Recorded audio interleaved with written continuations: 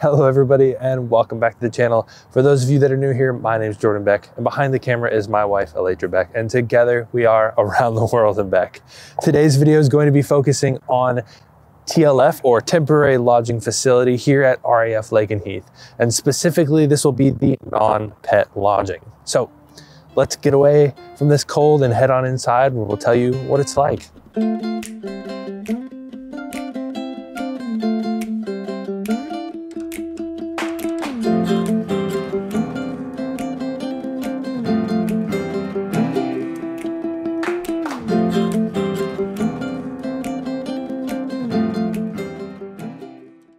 We're going to be starting off here at the Tobin Suite.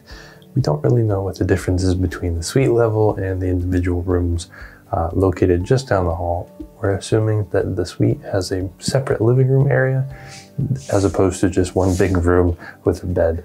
But let's go ahead and get started. So right away, this is the non-pet lodging here at RAF Lakenheath. And if you want to watch or compare what the pet lodging is like to this one, you can watch the video up above. And right away, it's quite a downgrade compared to the pet lodging. So you have a very small desk here as you're greeted right away. And then you come over here to the kitchen unit, or what is arguably a kitchen unit. You want to watch your head. I've hit my head on this a couple of times, but once in here, you're going to notice that it is nothing compared to what the pet lodging has, which has a whole kitchen and cookware and utensils. And this has a small fridge, small sink, and a really old microwave. You're also going to have a coffee machine that hasn't been used in quite some time, and an ice bucket, which there is an ice machine that actually works in this building as compared to the pet lodging, but it's located in the laundry room. And the laundry room is not in the actual room itself, so you do have to go and use the public washer and dryer units. But they do have the soap and stuff there available for purchase for 75 cents in the washing unit.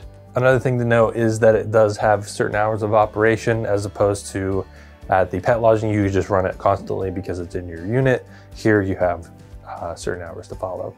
So with the kitchen unit done, we're going to transition over to the other side of the very small room. And as you can see, all of our stuff as we're PCSing it's not really storage for it. It's just kind of there in the room. So that's another downside of this place. But hey, we got a couch and a small table and a TV. The TV is up to date, thankfully. So you can utilize your Apple TV, which is a really big tip that we recommend, is that you bring some sort of streaming device, Apple TV, Roku, Fire Stick that you can plug in and use with the Wi-Fi here. Some of the TV channels are a little lacking. However, another downside to this room, and I don't know if it's the position that this room is at, but the Wi-Fi is terrible. It constantly drops and really bad speeds. So it is recommended that you download things before you come to this room. But two other notes that we're gonna make before we transition to the bedroom is you have a small end table here with a phone that's gonna work with a DSN. You can call local numbers as well. Just be wary of the charges, but it's going to be our power strip, which we also recommend because all of the cables and all of the outlets seem to be in very weird positions. So having this and being able to bring it out when you have small cords for your devices is going to be really helpful. So it's going to take a UK plug and basically turn it into any outlet. So US, European, UK, and it's got like 6 plugs and 4 USB slots, which is really nice. You can check it out down in the description below if you want something like this. But that's pretty much it. There's also going to be reception in this room as opposed to the TLF for pet lodging. So if you need to make those final local calls right before you PCS out, it's going to be much better. So the bedroom is a much smaller area. So this section right here, the first one, has a shoe rack, and then the 2 slots over here are some weird combination of space that you can't really even fit a suitcase. There's some pipes in the way, there's some shelving in the way, and then on that shelf is going to be a safe, so I guess at least you have that. But over here, you've got a dresser, which is also, again, pretty small, and you have a TV. You've got a hair dryer, which I think is gonna be definitely better than the one at the pet lodging, because that one was a weird hose that activated right away. This one, you have some settings that you can pull away, and you have this mirror that's going to be separate from the bathroom. And then you come over here to the big windows, which does help bring in the natural light, and it's also going to help make the room feel a lot bigger.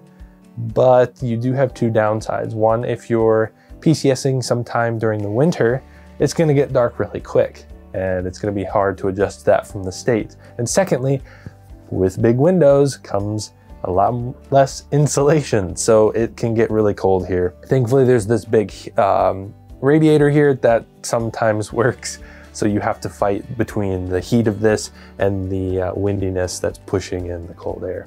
And then in the corner over here next to the bed is going to be a nightstand that also has another phone and some plugs there in the back so you can charge your devices at night.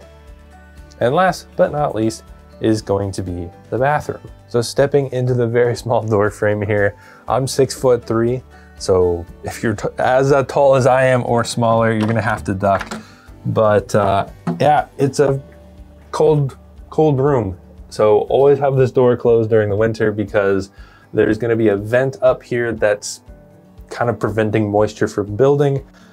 But yeah, it's a pretty dated bathroom. It's got a shower, a vanity, and a toilet, so it is gonna get the job done.